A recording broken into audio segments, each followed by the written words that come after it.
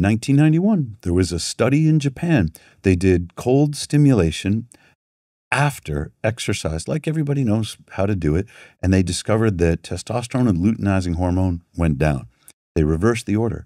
They did the cold stimulation and then the exercise. So do your ice before the exercise, which nobody does, and testosterone and luteinizing hormone both went up. If you were to do this with 100 people, do we have a feel for like what % of people are likely to be responders to that? They had something like 27 of these young men in this Japanese study, and they got statistically significant results, but there has never been a larger scale trial since 1991. You'd think somebody would be curious about this. Since that 91 study, there's been a lot of improvements on making hormone replacement therapy safer, better, and it works.